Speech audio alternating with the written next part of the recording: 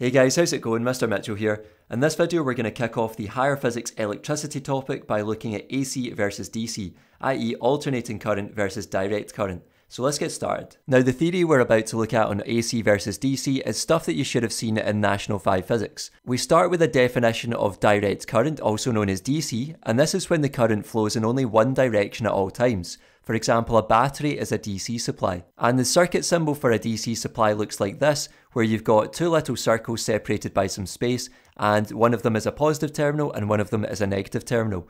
You could, however, also see a DC supply drawn as a battery, because remember we said a battery is an example of a DC supply. So you might see a bigger line for the positive terminal and a smaller line for the negative terminal. Alternating current, on the other hand, also known as AC, is when the current changes direction every fraction of a second. For example, the UK mains is an AC supply. So every time you plug a device into the wall, that is the mains, so you're using alternating current. And the circuit symbol for an AC supply, it looks like this, where you've got two little circles again separated by some space, but within the space this time we've got a little wave pattern. You might also see an AC supply drawn like this with a circle surrounding the little wave pattern in the middle. And what do DC and AC signals look like on an oscilloscope display? Well, if we look at DC first of all, a DC supply appears as a straight line on an oscilloscope display. This shows that the output voltage is constant. So if you have a look here, you can see we've got a non-zero value of voltage, and it's a straight line on the oscilloscope display. An AC supply, however, appears as a wave on an oscilloscope display, and this shows that the output voltage varies with time.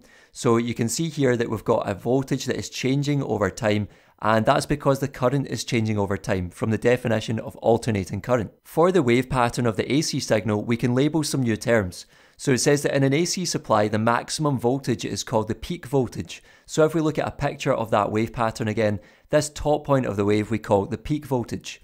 And we also have something called the declared value of the voltage, and that is about 70% of the peak voltage. So this line here cutting through at about 70% of the peak voltage, that is the declared value of the voltage. And you might also remember from National 5 Physics that in the UK the mains has a declared value of 230 volts. We'll see in another video that the declared value is also known as the RMS value, the root mean square value of the voltage. And because the AC signal is a wave, we can say that an AC supply also has a frequency, which is the number of times the current changes direction in 1 second.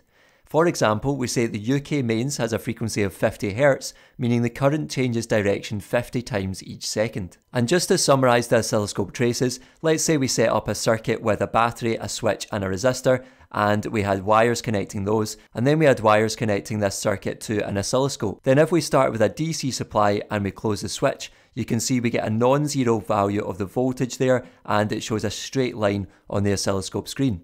However, if I open the switch and replace the DC supply with an AC supply this time, then if I close the switch, you'll see I get a wave pattern on the oscilloscope screen. That's all for this video, folks. I hope you found it useful. If you did, give it a thumbs up, subscribe to the channel, and I'll see you in the next one.